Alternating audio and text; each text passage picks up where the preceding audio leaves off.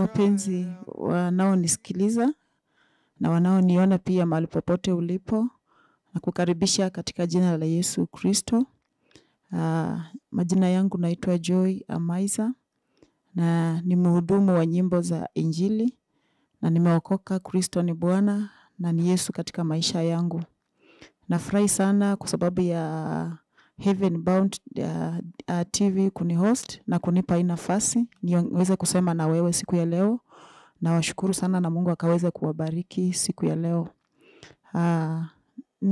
Nikianza naweza anza kwamba nilianza kuimba nikiwa mdogo, nikiwa katika maisha yangu tangu nianze kwenda kanisani. Tulilelewa katika maisha ambayo ni ya Ukristo. Tulilelewa maisha ambayo ni ya kule nyumbani tunaita ushago. Huko ndio nilikolelewa, na tulilelewa katika hali ambayo ni ya kwenda kanisani kila siku. Na kwenda kanisani tukianza tukiwa wadogo. So nilianza kuimba nikiwa katika mdogo hivyo, nikianza kuimba katika kwaya, tulikuwa tunaita kwaya. Nilikuwa naimba pale, na wakati huo nilikuwa mdogo, sikuwa nimeokoka kwanza. So nikaimba hivyo wakati tulipolelewa hivyo, nikaendelea hivyo.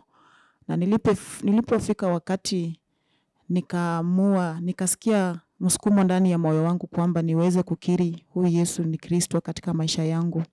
Na niliweza kumkiri Yesu na nikaokoka na nikafurahi sana. Nikaanza kuwa na maisha mapya, nikaanza kuona maisha mapya na nikafurahia sana maisha ambayo ni ya wokovu.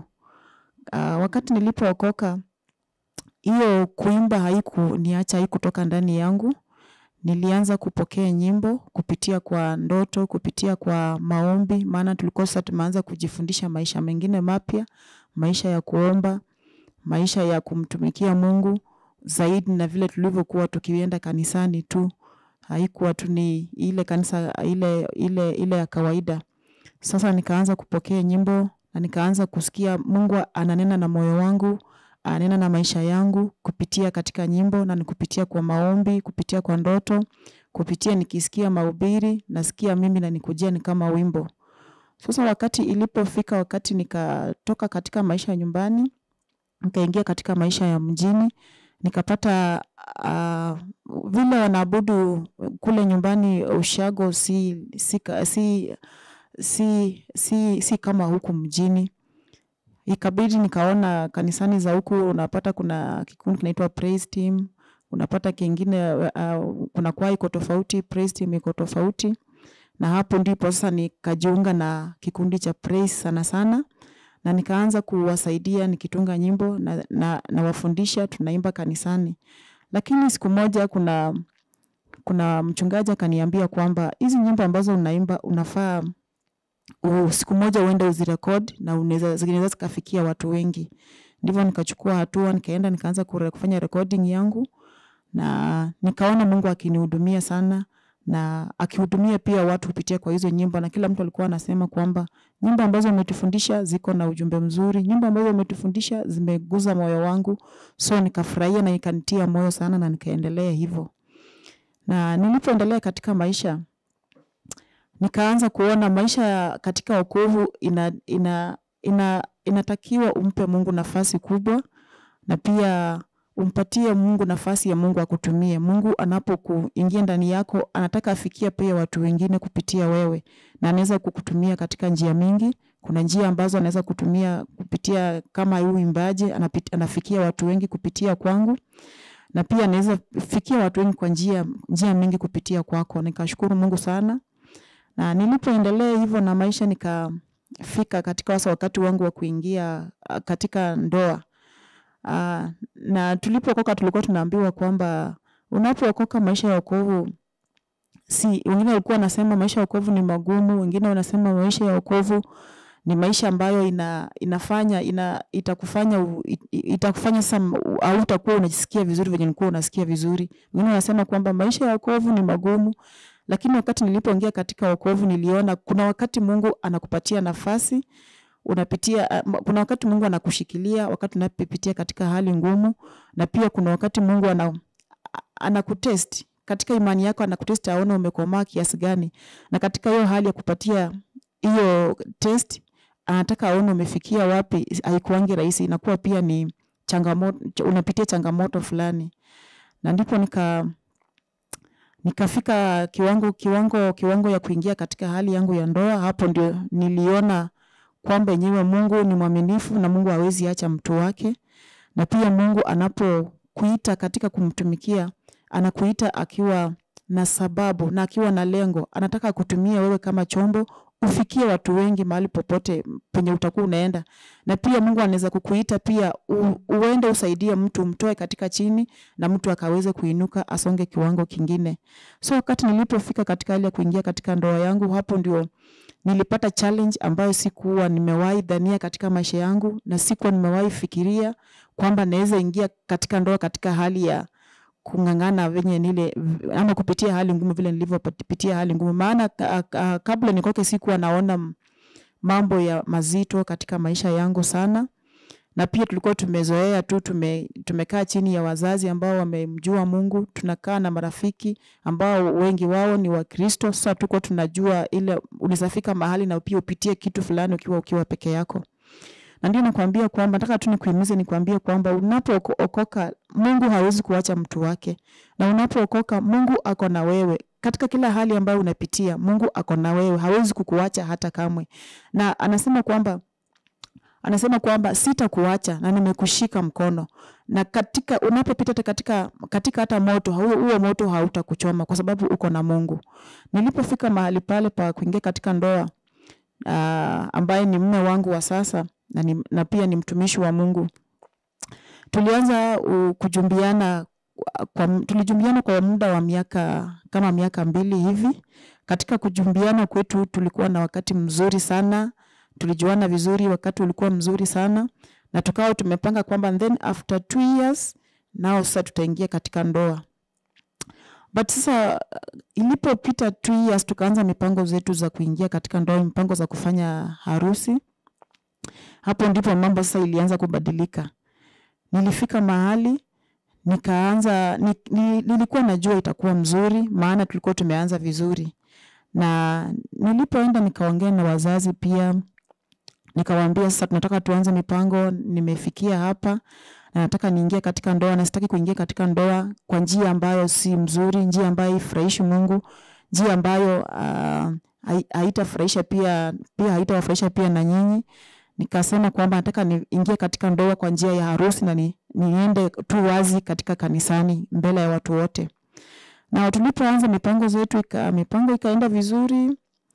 Tukaanza mipango vizuri.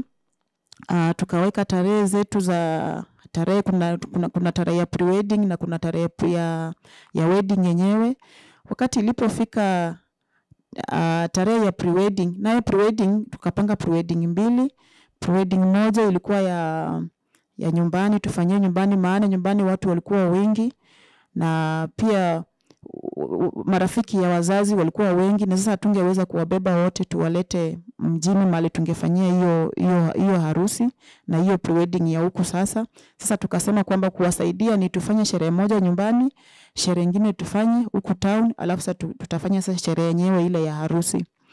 Wakati tulipopanga hizo pre-wedding ya nyumbani, hapo shida sasa ndio ilianza kupatikana kabisa. Sasa ile pre-wedding ya nyumbani ni ile sherehe, si kama hizi za siku hizi za mjini. Nilikuwa naona wanafanya kama fundraising, alafu sasa watakuja wafanye sherehe siku ya wedding. Na ile ya ushagoni ile unafanya sherehe, ni sherehe tu, watu wanakuja kusherekea, wanakuletea zawadi, wanakuja kukuambia asante kwa kufikia mahali pale. Sasa tukawa tumepanga tu sherehe nyumbani, wakuja wajumuike pamoja, alafu watushukuru na sisi pia tuwashukuru, alafu sasa tukuje tuingie katika pre-wedding ambayo ni ya kuchanga huku tukiwa mjini. Na wakati tulipopanga hiyo tarehe ya kwenda kufanya sherehe nyumbani, ikafika mahali fianzi yangu sasa ambaye ni mume wangu, fianzi yangu alikuwa anakaa distance, ni mbali kutoka kwetu na ni mbali sana. Na by then hatukukuwa na simu kama nyakati hizi. Saa hizi watu wako na simu, unaweza communicate na mtu anytime venye unataka. Network siku hizi si mbaya sana kama wakati ule. Wakati ule hakukuwa na simu, ungetaka tu communicate na mtu ilikuwa ni through hiyo kuandika barua peke yake. Na ukipata simu, ilikuwa tu simu ilikuwa inaitwa simu ya, I think ilikuwa inaitwa Motorola ile iko na aerial mrefu hivi. So hiyo simu ungepata nayo labda kwa kijiji mzima, unapata hiyo mtu mmoja ndiye akona hiyo simu peke yake. Na kipatikana na hiyo simu peke yake haiko inashika network unless utembee. Ulikuwa unasema unatembea mahali pameinuka kidogo ndio upate inashika network. So haikuwa rahisi sana kwenda kuipata, na haikuwa rahisi kucommunicate. And now my husband kwao ilikuwa ni mbali sana, na pia uko pia kuna simu, ilikuwa tu hiyo simu moja peke yake, na kumpata ilikuwa ni ngumu. Hana simu, sina simu, hakuna mtu karibu na yeye mwenye ako na simu. Sasa ikawa ni kucommunicate ni ngumu. Juu maana mkipanga kitu kama hiyo lazima kuwa na communication sana, wazazi wana communicate, alafu wachungaji huko lazima wao wana communicate, alafu sisi bado lazima tuwe tuna communicate ndio mambo hiyo iende vizuri. Sasa kwa sababu ya lack of communication mambo haikuenda vizuri, mambo ilienda ikiharibika. Tulipopanga tarehe ya hiyo pre-wedding nao sasa inakaribia, imebaki around 2 to 3 weeks, bado hakuna communication, hakuna mipango. Watu wa kwetu wanajiandaa, maana sasa nilikuwa naendelea kuandaa juu sherehe tulikuwa tunafanyia kwetu kwa kina msichana. Hivyo ndio watu wa ushago wanapenda kufanya hivyo. So tukawa sherehe ilikuwa kwetu. So watu wa kwetu walikuwa at least wako na hiyo harakati ya mipangilio na wanaendelea kucommunicate kupitia kwa wale wenye wako karibu, wenye wako mbali, unatuma mwingine anaenda naambia mwingine hivyo. But sasa nao hakuna communication ya kwetu na kwao. Sasa kwao kumenyamaza, kumetulia. Sasa ikawa ni lazima tukitaka kujua chenye kinaendelea huko, lazima watume mtu aende mpaka huko, aende aone nini au umejipanga kiasi gani. But now still kutuma mtu mpaka huko ni mbali, ni mbali, ni many hours kutoka, kama ukitoka jioni unafika, ukitoka asubuhi unafika jioni. So na kupata mtu kwenda asubuhi na jioni na pia fare na nini, na hatukuwa na pesa wakati ule vizuri juu maana tulikuwa tumeanza mipango, pesa haikuwa vizuri sana, ilikuwa sana ngumu. Sasa tukaendelea, ikabaki 2 weeks hakuna communication, ndio wakatuma mtu kaenda confirm mipango za huko wamefikia wapi.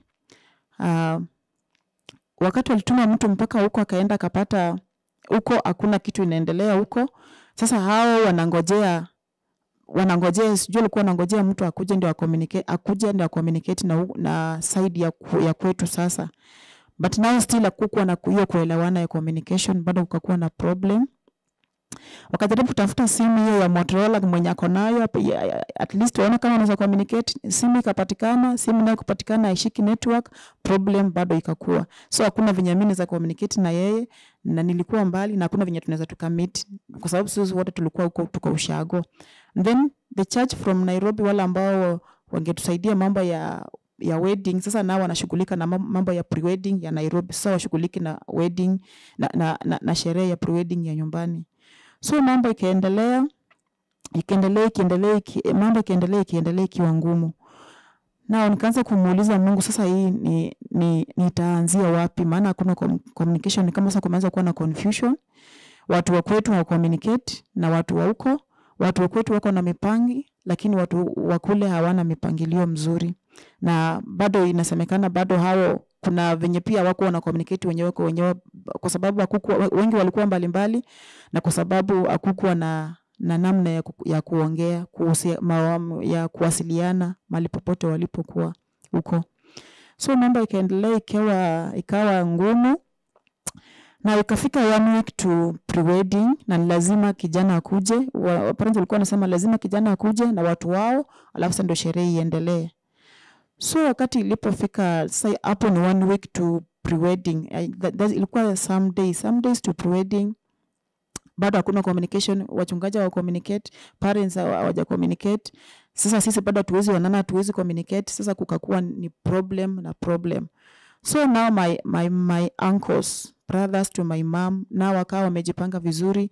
Hao wakasema kwamba tutasupport hiyo sherehe, maana Mungu alikuwa amewainua kiwango kizuri. Wakasema tutashikilia hiyo sherehe na tutaisupport mahali popote ambapo tunaweza, tuone hiyo sherehe imeenda vizuri. But now problem ilikuwa side nyingine, hiyo mambo haiendelei vizuri. But sasa hapo ndio nikajua kwamba roho yangu ikaanza kusikia ni kama mambo haiendi vizuri, na nikaanza kusikia niko na uzito ndani ya moyo wangu. Na nikachukua nafasi kuanza kuomba kabisa. Ngaje wakati huo ukifika pale, wala wamaipitia pale, ukifika pale sometimes unapata hauna hiyo time ya kuomba, hauna hizo nguvu za kuomba sana. Sasa unataka at least mtu akushikilie na maombi, mtu mwingine. Now kitu kizuri ni kwamba nilikuwa na my spiritual father ambaye ni baba yangu wa kiroho wa nyumbani, aliyenilea katika wokovu, ako nyumbani. Sasa alipoona mambo inaenda hivyo, akaona hapa si kuzuri na lazima mambo itakuja itaharibika. So akakuja akanishika mkono na akaniweka kando, akaniambia mahali tumefikia sasa inafaa tukae katika maombi sana, maana tunaona mambo haitaenda vizuri na tunaona mambo haiendelei vizuri. Na wakaniuliza, mmeongea na huko hiyo side nyingine? Nikamwambia hatujaongea na hatujaonana. Sasa akaona pia yeye ni burden. Akaona ni burden sana. So akaacha hivyo, akaenda akatafuta wengine waombezi wengine, wakashika pamoja, wakaendelea katika maombi na kunishikilia katika maombi. Now sasa ikabaki at least around 3 to 4 days to my now sherehe ya nyumbani. Bado hakuna communication. Kwa kina maifianzi hakuna communication. Mwenye alienda kawauliza, mwenye alipata watu, mwenye alipata akamwambia huku bado watu hawaja communicate, watu wako mbalimbali, watu hawaja communicate. Na sasa sherehe haiwezi endelea kama bwana harusi hajafika, lazima akue. So ikawa nikashindwa nitafanya nini sasa. Sasa hizo 2 days nitafanya nini sasa hapa? Nikaambia Mungu, wacha liwe na liwalo. Nikakaa mimi nikifikiria maybe sasa huko Mungu anaweza fanya kitu watokelezea, hata kama ni 1 day tu mtu akuja aseme iko kwa hivi na hivi, tuko ready. Ikafika 1 day tu hakuna communication, hakuna kitu. Na upande yake na my uncles wasaidia baba, uncles na aunties wasaidia mama, wote wako ready, wamejipanga. Na kwa kina mama pia still ni distance kutoka kwetu. So ikawa hao wako ready. Ikafika 1 day tu wakatuma mtu akuja confirm kama sherehe iko ama kama sherehe hakuna. Wakakuja confirm, akasema sherehe iko na kila kitu iko sawa. Sasa sijui nani aliwaambia, but nilikuwa naona sama limefikia, wala walikuwa naona kama hapa kushaharibika, si kuzuri. Now ilipofika 1 day, that's the very day morning yake, hiyo morning maana sherehe ilikuwa ianze asubuhi. Ikafika asubuhi nikaona dalili si mzuri. Nikaona hakuna watu, nikaona hakuna kitu inaendelea nyumbani. Haya, kwa kinafianzi yangu hakuna communication, hakuna mtu ametoka huko. Sasa nikajua hapa ni kubaya kabisa. Na nikaambia Mungu, hii sitangoja kabisa, na sitangojea aibu. Na nikakumbuka Mungu aliposema kwamba sitakuacha, niko na wewe, sitakuacha. Katika kila hali ambayo unapitia, Mungu hawezi kukuacha. Wakati unapokuwa umemkubali katika maisha yako, Mungu hawezi wacha mtu wake. Na nataka kuhimiza kwamba wakati unapopitia katika hali ambayo ni ngumu, Mungu ni mwaminifu. Na Mungu anatenda mambo makubwa zaidi ya mwanadamu. Vile alivyosema tu katika Isaya kwamba mawazo yangu si kama mawazo yako. Na pia akasema katika Yeremia, ninakuwazia mambo mema, mambo mazuri katika maisha yako. So nilijitia moyo, na ilipofika hiyo asubuhi sasa nikaona sasa hakuna kitu. Sasa ikapiti niamue, ndio sitangojea aibu. Nikaamua hiyo asubuhi, nikaambia mama sitangojea hii aibu. Nikaambia baba, Mungu tu atie nguvu na sitangojea aibu. Lakini mjue sitawaibisha. Na nilivyoamua tu katika maisha yangu kwamba nitaolewa na harusi, hakuna siku nitaolewa kama sijafanya harusi. Hiyo niliweka, na nitaolewa na harusi, sitaingia katika ndoa bila harusi. Kwa hivyo mjue tu hivyo. Hata kama mambo itaharibika leo, hata kama inaisemekana kwamba leo haitafanyika, mjue tu mimi sitawaibisha. You are my parents. Nao nikasikia pia mama amevunjika moyo, baba amevunjika moyo. Wakaenda, nikaona jua kawaida sasa mama tukiona mambo imetulemea sana, tunakuanga wepesi. Nikaona naanza kulia, nikaona ikanibeba. Na mimi nikaamua Sasa the best thing ni mtu asinipate hapa nyumbani. So nikaamua nikatoroka nyumbani saa hiyo asubuhi. Sasa sherehe wale wa majirani wale wa karibu wao wanajua hakuna kitu, lakini majirani wale ambali walikuwa washaanza kuingia kuja katika sherehe. Na nikaamua natoka nyumbani ili watu wasinipata hapo, maana sasa mimi ndio nilikuwa mwenye sherehe. So nikatoka nyumbani, nikakimbia, nikaenda nikajificha to my spiritual father. Baba yangu wa kiroho alikuwa anakaa distance kutoka nyumbani.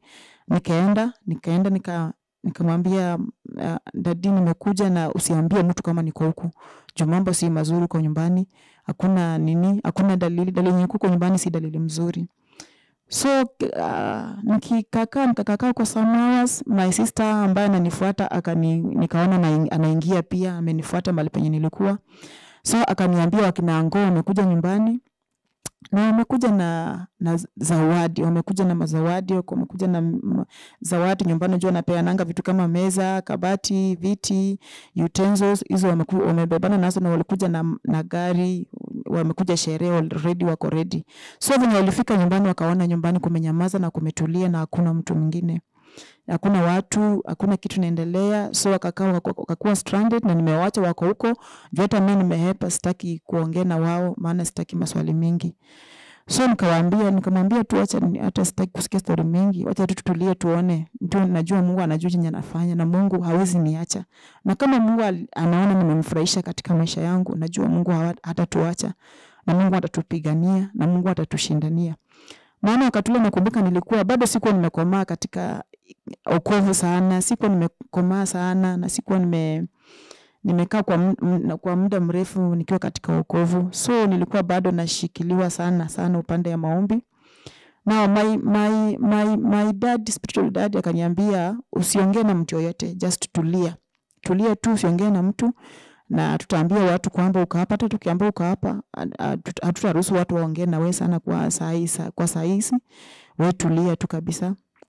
So nikatulia hiyo siku, ikaenda ikafika jioni, tena my another sister akafuata, tulikuwa na mwingine mdogo wake. Nikaona pia ameingia, pia ikaleta stories za huko, watu wamekuja na mazawadi, wakaacha mazawadi huko. Nikauliza na hakuna mtu ametoka hiyo pande nyingine, wakasema kwa hakuna mtu ametoka huko, ndio umetuma mtu aenda confirm kama kuna kitu mbaya ilifanyika huko ambayo si mzuri ama si mbaya. So ilipofika sasa kesho yake, sasa the very siku ya sherehe imepita. Sasa the next day morning ndio tukapata majibu kwamba kule pia hakukuwa na communication, kulikuwa na lack of communication, ndio mambo haikuenda vizuri. So pia hawakuwa na mpangilio kabisa. Nao sasa nikanyamaza tu, nikasikia Roho Mungu ananiambia tu nikae katika maombi na msiongee na watu na nijifiche tu katika maombi. Maana kuna wakati unapofika katika maisha unaona tu ni Mungu peke yake. Unaona dunia imefika mahali mpaka imebadilika. Unaona kama umebaki peke yako. Na wakati unakuwa umebaki peke yako, unaachia tu Mungu atawale. Nilifika mahali nikaacha tu, nikasema kwamba Mungu sawa tawala. Na wewe tu ndio Mungu ambaye unaweza peke yake. Na nataka tu nikuhimiza mpenzi mwenzangu ama rafiki yangu ama dada yangu ama wengi ambao unaniona na unanisikiza pia. Nataka tu nikuhimiza kwamba unapofika katika maisha yako, kuna mahali utafika ama kuna mahali unafika unaona kwamba hapa nimebaki peke yangu. Lakini Mungu wetu ni mwaminifu, Mungu haachangi mtu wake. Na Mungu ahadi zake ni lazima atazikamilisha. Ahadi zake lazima atazitimiza katika maisha yako. Kwa hivyo haijalishi unachokipitia, haijalishi ile uchungu uko nayo, haijalishi ile machungu ambayo uliyopitia. Na akisema kwamba kuna wakati atakubariki na atakuinua. Sometimes unaona kama hiyo ni ndoto katika maisha yako, lakini Mungu anasema kwamba sitawahi kukuacha. Ile kitu ambacho nilijifundisha ni kwamba sitawahi kukuacha katika maisha yako. Na niliona Mungu akiwa mwaminifu, na Mungu alinipatia Roho Mtakatifu wa kunihimiza na kunishikilia katika maombi. Na nilisimama katika maombi, nikakaa katika maombi, na nikapata wale watu wengine ambao Mungu aliwapatia mzigo wa maombi walinishikilia katika maombi, nikiwa pale kwa baba yangu wa kiroho. So tukashikana kwa maombi, tukaomba. Ilifanyika na nyuma, sasa siwezi elewa sana ilifanyika huko kwetu na kwao, sikuelewa sana saa hizo. But nilikaa katika maombi, sikuwa naongea na mtu. Niliona kwamba dunia nimebaki peke yangu. Na nikaona kwamba nimebaki na Mungu peke yake, hakuna mtu mwingine. Na nikaona kwamba msaada huwa unatoka kwa Mungu, msaada hautoki kwa mwanadamu. Kwa hivyo nataka tu kuambia kwamba wakati unapofika uko mwisho, wakati unapofika umeona umelemewa, wakati unapofika unaona kama umefinywa, jua tu kwamba uko na Mungu, hauko peke yako. Niliona kama wanadamu wote wameniacha, wazazi wangu wameniacha, ndugu zangu wameniacha, marafiki zangu hawako, kila mtu ananisema, kila mtu ilikuwa topic, unasema. Lakini chenye nilijua tu ni kwamba Mungu hawezi acha mtu wake. Na Mungu hawezi kukuacha kama unampenda, na Mungu hawezi kukuacha kama unamfurahisha. Na ndio nasema tu kwamba ukaweze kuhimizika na huu ushuhuda, na Mungu ataweza kuinua katika hiyo hali yako. Maana unapoona mtu amefika mahali Mungu amemuinua, si hata amemuinua tu, kuna mahali penye alianzia, na wakati alianzia mahali penye pale alianzia, kuna ile kitu Mungu alimfanyia, na lazima Mungu akufanyie kitu ndio usimame uhimiza wengine. Na kuhimiza tu wewe mwenzangu, na kuhimiza tu wewe rafiki yangu, mahali popote ulipo, jua tu kwamba msaada ni Mungu peke yake. Mwanadamu anaweza kuwa rafiki yako tu saa hizi, lakini kesho anaweza kakeuka. Mwanadamu anaweza kuwa tu mpenzi wako saa hizi, lakini kesho anaweza fika mahali ageuke. Na kutia tu moyo kwamba simama na Mungu ataweza kukuinua. Tunapoendelea, na kushukuru sana, endelea kutazama na endelea pia kunisikiza, usikie ile kitu ambacho Mungu alinifanyia, na usikize ile kitu ambacho Mungu akisema sitakuacha. Mungu haachangi watu wake. Tutaendelea, na Mungu akubariki sana.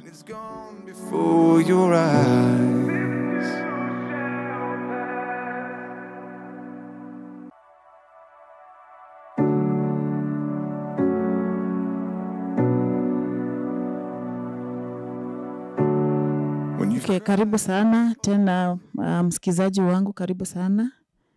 Na najua ushuhuda huu utakutia moyo, najua ushuhuda huu utakuinua pia, najua ushuhuda huu pia utakuelekeza mahali ambapo ni pazuri, na pia utatendewa nilivyotendewa pia na mimi.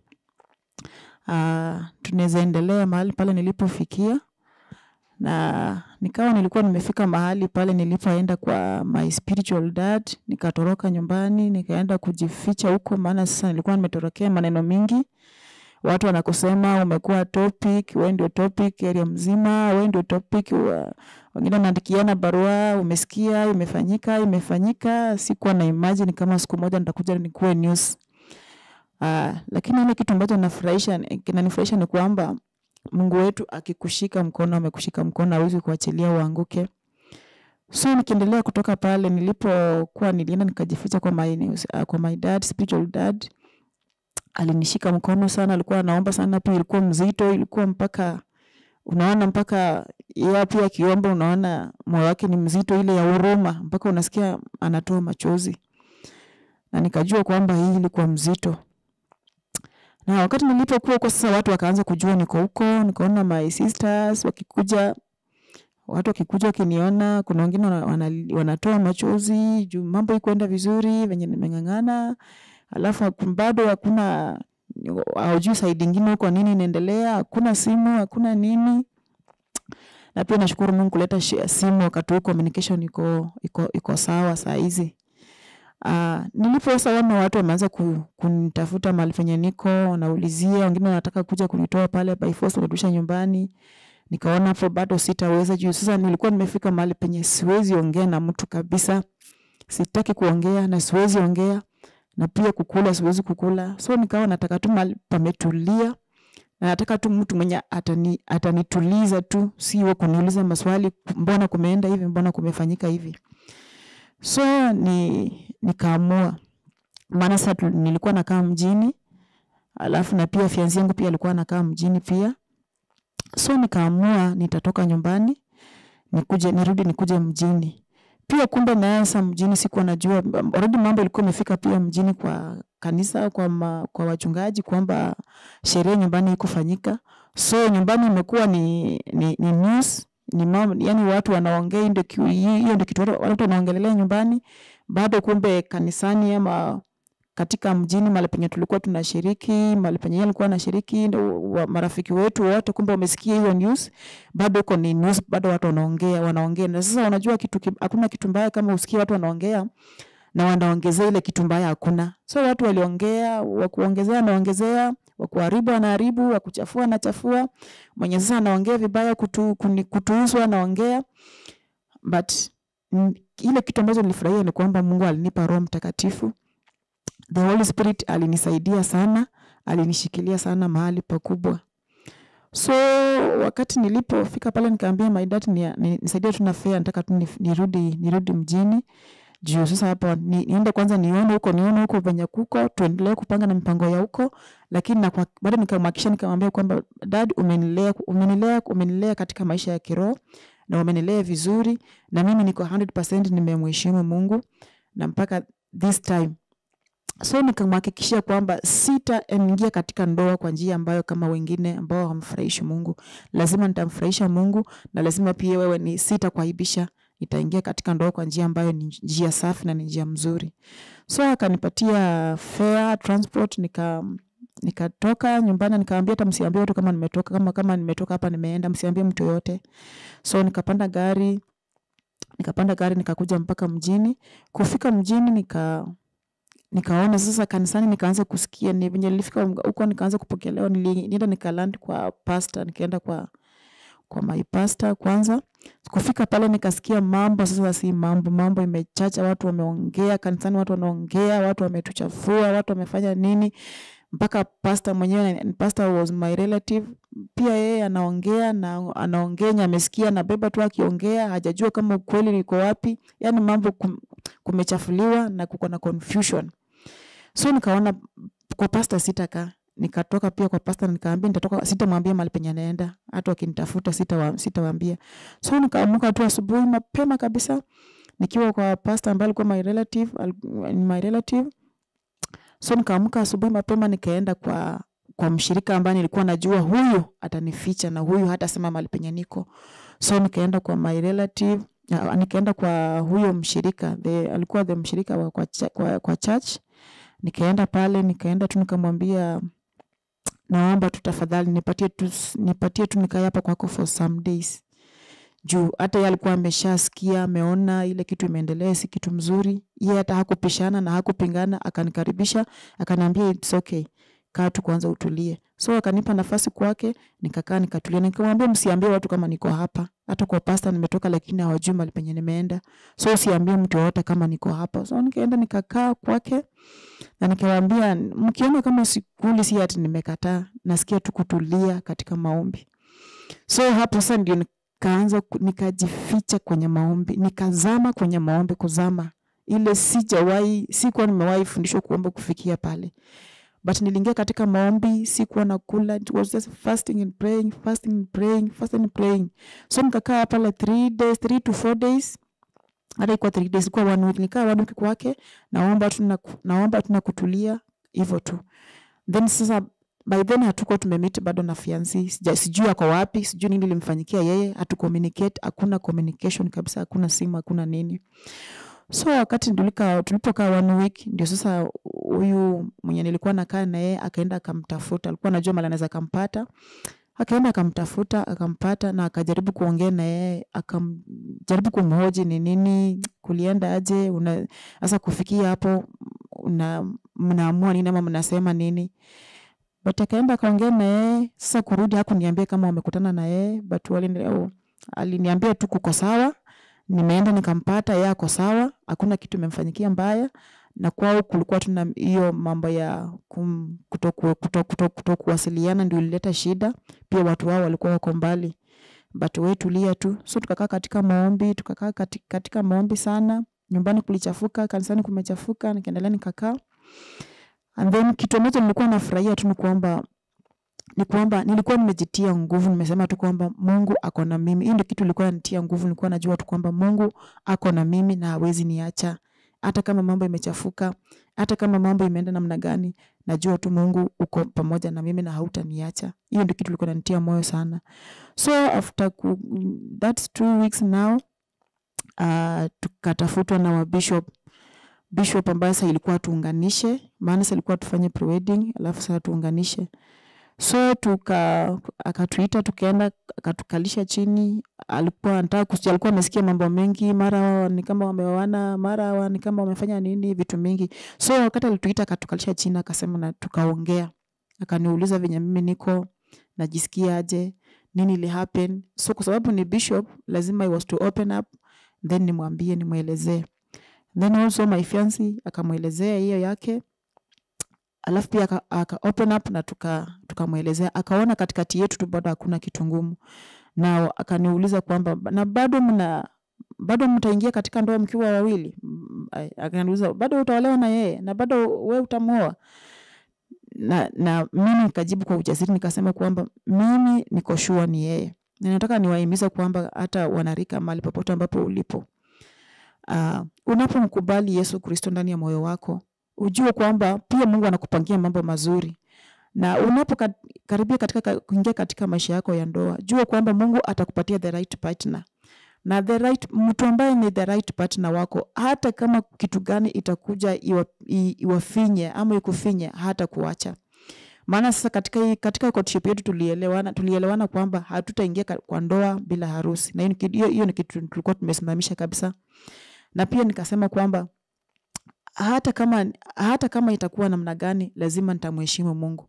Na pia yeye alikuwa amesema kwamba sitaingia katika ndoa bila kufanya harusi, kwa sababu alikuwa akiniambia kwamba nataka nimtumikie Mungu katika maisha yangu. Nao nikiingia katika ndoa katika maisha ambayo si mazuri, itanizuia sitamtumikia Mungu katika maisha yangu. So tulikuwa na msimamo.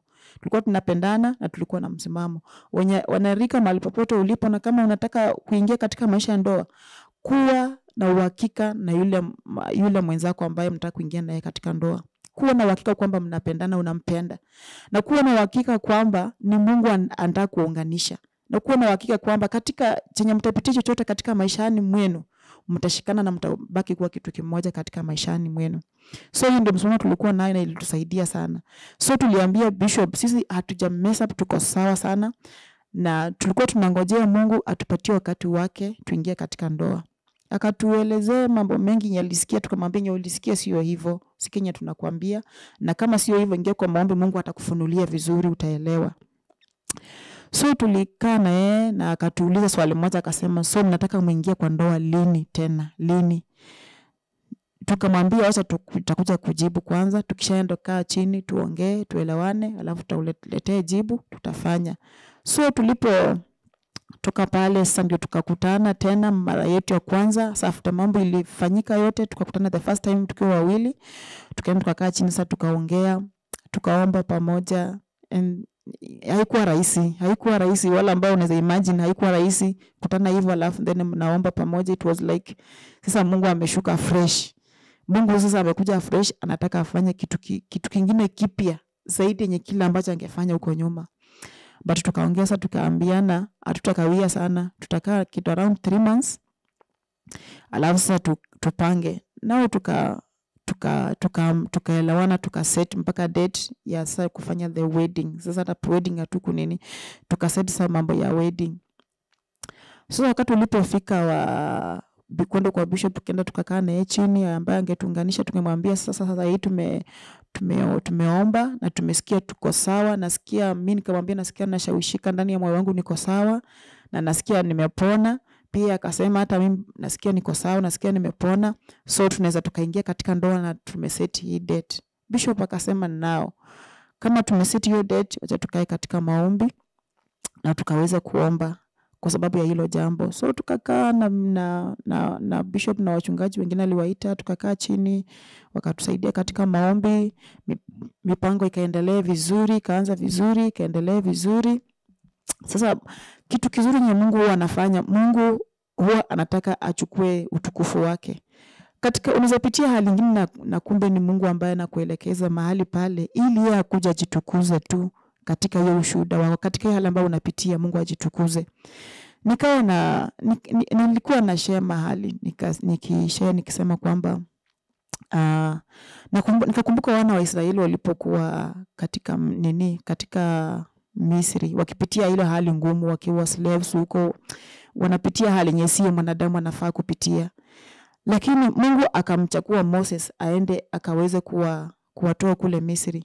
Sasa kitu ambacho nilikuwa nasoma katika kitabu ya Exodus tu bado. Mungu akimchukua Moses anamwambia kwamba ende utoe wana wa Israeli. Nataka nikutuma uende utoe wana wangu katika nchi ya Misri, uwatoe huko. Alafu Mungu anakuja anarudi anamwambia lakini nitamfanya Farao akuwe na moyo mgumu. Sasa nilikuwa najiuliza mbona Mungu anamtuma Moses? Anamwambia nataka uende utoe wana wangu Israeli akule Misri. Alafu tena anamwambia na nitamfanya Farao moyo wake uwe mgumu. Sasa nikawa nafika mahali hapo ndio mahali penye nimekumbuka Jumatatu ndio mahali nilifika. Mungu alikuwa anataka jitukuze katika maisha yangu, alikuwa anataka jitukuze katika maisha ya mume wangu. Lakini hakuna mahali penye angeingilia na jitukuzie, lazima angetufinya, lazima angecause kitu ifanyike, watu waone kila kitu imeharibika, kila kitu imeenda vibaya, ndio sasa Mungu akuja jitokelezee. Pia nikawa nakumbuka pia story ya Hana. Nilikuwa na share na napenda sana kitabu cha huyu mwanamke Hana katika Biblia 1 Samuel chapter 1 ukiendelea hiyo story yake. Alikuwa anatamani kupata mtoto sana katika maisha yake. Na alikuwa ameomba kwa muda mrefu Mungu ampatie mtoto. Alafu kisoma mahali pengine pale another verse nasema kwamba na Mungu alifunga tumbo lake. Alafu wakati Mungu alifunga tumbo lake at the same time Mungu anatia moyo wa uombezi ndani yake. Yaani Mungu anampatia maombi ya kutaka mtoto na still Mungu amefunga tumbo yake. Hizi vitu mbili unaona ni ngumu, si rahisi. Lakini nikuja nikasoma nikapata ufunuo kwamba sometimes Mungu anaweza achilia kitu mzito katika maisha yako. Sometimes Mungu anaweza achilia machozi katika maisha yako. Sometimes Mungu anaweza achilia ufinywe, uone kama umebaki peke yako katika dunia, ndio akuja achukue utukufu wake. Ndio akuja ajitokelezee, watu wajue kwamba yeye ndiye Mungu. Bila anasema tu I am. Hakuna mwenye analinganishwa na Mungu. Na kazi ambayo Mungu anafanya hakuna mwanadamu anayeweza fanya. Chochote ambacho alichokiumba hakuna mwanadamu anaweza kuumba. Ni Mungu ni wa pekee, yeye ni wa pekee. Kwa hivyo akiamua anataka achukulie ushuhuda ama achukulie utukufu, lazima atachukua utukufu. Wakati tulipoenda pale tulipoanza set date yetu ya kufanya hiyo harusi nyingine. Harusi sasa tumesema new day ya kufanya hiyo wedding yetu. Bishop akasema kwamba nao sasa tumeona mko sawa, tumeomba, tumedhibitisha mko sawa, na tumeona kwamba nyinyi Mungu ako ndani yenu na Mungu anataka kuwatumia katika maisha. Tutia moyo sana. Nao sasa ile kitu ambacho kilitushangaza na akasema kwamba harusi yenu hamtagharamia. Wale wachungaji walikuwa pale wakasema kwamba sisi tutashikilia harusi yenu na hamtagharamia hiyo harusi. Tutaishikilia na tutafanya kila kitu. So wakati alipoita meeting ya wachungaji wote na akaita mpaka meeting ya leaders wengine akawakalisha pamoja, tulikuwa shock tukuona hata chakula. Mtu anasema mimi nita provide chakula kama halfway, mwingine anasema chakula, mwingine anasema mimi nitatoa gari, mwingine anasema nitafanya nini, because tulikuwa tuko ready mpaka hata mambo ya mavazi tulikuwa tusha prepare kila kitu iko ready. So ilikuwa tu mambo ya chakula na mambo ya transport ndio ilikuwa washughulikie. But tulipofika sasa at least ilikuwa almost 2 weeks tu, tuliona kila kitu imeprovidiwa, chakula iko enough, magari ziko, kila kitu iko, Mungu ameshughulika, kila kitu iko set. Na ilipofika wakati wa wedding, hatukuwa yeye alika mtu kwa wedding yetu. Ilifika kwa sababu ilikuwa imechafuka na watu tulikuwa tunatembea mpaka tunaona ni kama mtu akikuangalia unaona kama ni kama anakusema bado. Mtu akikuongelesha unaona kama ni kama anakuja kuenjoy ile mambo ambayo ulipitia. Lakini wakati ilipofika ya harusi hatukualika mtu ati ile mnaandika barua, mnaandika cards, wakati tunatumia cards kualika kualika visitors kwa sherehe. Hatukutumia any means tunaalika watu. Wakati wa harusi ndio tulishangaa, tulihost, tulifanya harusi vizuri. Na harusi ilikuwa na watu wengi more than 200 na gharamia anything, kila kitu ilikuwa imeshagharamika na Mungu ameifanya kivyake. So wakati ilipofika harusi, watu walikuwa wanaona yani Mungu ni nani? Huyu Mungu anaweza fanya nini? Watu waliona Mungu alifanya katika maisha yangu. katika maisha yangu mimi nasema kwamba Mungu alifanya. Ushuhuda ni mingi lakini nasema kwamba Mungu alifanya. Na Mungu wakati anapofanya lazima inakuja inatokelezea. Lazima watu wanajua Mungu ni nani. Mungu akitaka kuchukua utukufu, yeye ni nani, anachukua utukufu. Na akichukua utukufu lazima kila mtu anajua huyu ni Mungu ametenda. Hata mwenye hajaokoka huwa anajua huyu ni Mungu ambaye ametenda. Kwa hivyo tunakutia moyo mwenzangu kwamba Mungu anatenda. Mimi nimeona Mungu anatenda. Na nimeona Mungu anabadilisha. Na nimeona Mungu anainua. Na nimeona Mungu anavyosema tu kwamba katika Yeremia 11:29 anasema kwamba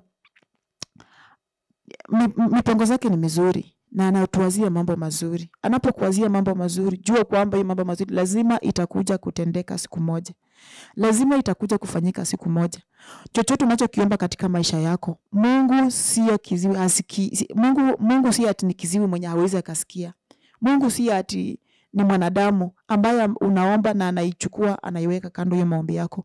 Mungu anaiweka na siku moja anakuja atakutendea kwa wakati wake. Wakati wa Mungu unapofika, Mungu anatenda na Mungu pia anakufanya wewe utafurahia. Utasahau yale ambayo umechungu ambayo umepitia. Utasahau ile yote ambayo umepitia. Utasahau yale yote machozi ambayo ulilia yote Mungu anayafuta katika maisha yako. So nakutia tu moyo wewe mahali popote ulipo. Na hata wewe ambaye haujaokoka. Inaweza kuwa labda katika maisha yako kuna mambo ambayo unapitia na haujaokoka. Kuna mambo ambayo unapitia katika maisha yako. Kuna mambo ambayo unatamani katika maisha yako. Unasema tu tu siku moja Mungu akinitendea yako tu. Unasema unataja jina lake Mungu na bado haujamjua huyu Mungu. Nakwambia kwamba Mungu anasikia maombi. Na kama hujaokoka, Mungu hawezi akasikia maombi yako kama hujaokoka. Maana ukisoma katika kitabu cha Warumi mlango wa 8, hapo mstari wa 8 kuanzia hapo. Anasema kwamba uwezi ukatembea katika njia za upotovu ama uwezi ukatembea katika njia za dhambi na umfurahishe Mungu. Wakati unapofika katika umefinywa ama unapitia hali ambayo ni ngumu ama unapitia hali ambayo umelemewa ama unataka kuna kitu ambayo umetafuta sana katika maisha na upati. Unapokaa katika maisha ambayo ni ya dhambi, unapata muita Mungu hata kusikia kwa sababu haujakuwa connected na yeye. Kwa hivyo nakutia tu moyo na nakwambia kwamba umkubali Yesu katika maisha yako. Ndio wakati utakapotaka msaada wa karibu, utakapotaka Mungu akushikilie. Mungu wetu ni mwaminifu na ako karibu na wewe. Mungu wetu ni mwaminifu, atakuwa ameingia ndani ya moyo wako na amekupatia maisha mapya, amekufanya umekuwa mpya. Mimi nilikuwa najaribu kuwaza nyuma. After sasa ishatendeka yote, nishapitia yote. Sasa nikishaingia katika ndoa, nimekaa nimetulia, najaribu rewind yale ambayo nilipitia nyuma. Sasa nikawa nasema kwamba na kama singekuwa nimeokoka, ningeweza kweli? Kama singekuwa nimeokoka, ningeweza hata kuomba kweli? Kama singekuwa nimeokoka, ningesoma hata neno kweli? Maana unapotaka kuongea na Mungu, lazima uombe na lazima usome neno lake. Hapo ndio njia yetu mnapatana na Mungu na Mungu anakuongelesha. So katika maisha yangu nilipitia hiyo hali yote. Then after sasa kutulia sana nikaanza kuongea na watu nyumbani, wengine kuwatuliza, nikawaambia unajua kuna wengine wale ambao hawako wanaelewa, nawaambia ngaje kulienda hivyo na hivyo, lakini sasa mambo iko sawa na mjue kwamba Mungu yuko na mjue kwamba Mungu anawataka. Sasa nilipata nafasi mzuri sana ya kwenda kuwahubiria hata wale wengine. Na Mungu alitutumia katika njia ambayo ni kubwa sana kuhubiria watu na kuambia watu vile Mungu anaweza. Maana Mungu alikuwa ashatutendea, Mungu ameweza na Mungu amefanya mambo ambayo ni ya kushangaza tu kabisa. Hata machoni mwetu Mungu alifanya mambo ambayo ni ya kushangaza. Niliwaambia na wengine wakaweza kurudia kwa Mungu na wengine wakaweza pia kuokoka na Mungu akaweza kuingia katika maisha yao na wakajua kwamba tu ni Mungu peke yake ndiye anayeweza. Kwa hivyo yule tu ambaye ananitazama ama unaweza kuwa unanisikiza mahali popote tuko, wewe ambaye unapitia hali ambayo ni ngumu, tafuta kwanza ufalme wake Mungu. Kitabu cha Matthew chapter 6 verse 33 inasema kwamba tafuta kwanza ufalme wa Mungu. Na unapotafuta ufalme wa Mungu, then haya mengine yote Mungu atakupatia. Haya mengine yote Mungu atakuzidishia. Na usione kwamba Mungu amekuacha. Usione kwamba uko na magonjwa ambayo huwezi kupona. Usione kwamba unapitia maisha ambayo haiwezekani. Kwa Mungu yote inawezekana. Mimi najua kwa Mungu yote inawezekana. Na kufikia mahali hapa Mungu aliweza kutuinua na mume wangu sasa hizi ni pia yeye anafanya kazi ya Mungu, yeye ni mchungaji. na pia tuko na kanisa, na Mungu ametuinua, na Mungu ametupatia nguvu za kushikilia pia wengine na kuhimiza wengine. Kwa hivyo popote pale ulipo, nataka tu ufunge macho yako tukaweze kuomba. Na kama haujaokoka, inua tu moyo wako na umpokee Yesu Kristo siku ya leo. Mahali popote ambapo uko na ungependa kumpokea Yesu Kristo, nataka tu nikuelekeze katika hii maombi na umpokee Yesu Kristo, na Mungu ataingia katika maisha yako. Sema: Bwana Yesu, naje mbele zako, mimi mwenye dhambi, naomba ukanisamee. Naomba ukanisamee dhambi zangu, na ufute jina langu kwenye kitabu cha hukumu, uliandike jina langu kwenye kitabu cha uzima, na uingie katika maisha yangu, na unifundishe njia zako. Nami nimekupokea ewe Yesu katika maisha yangu, katika maisha yangu, katika maisha yangu. Naomba ukanielekeze katika njia zako, na unielekeze katika maisha yangu, na unielekeze Mfalme katika maisha yangu, kayachukue katika jina la Yesu Kristo. Nimeomba na kuamini. Na nataka tuniombe na wewe yoyote mahali popote pale ulipo unayepitia hali ambayo ni ngumu. Mungu wetu ni mwaminifu, anaweza.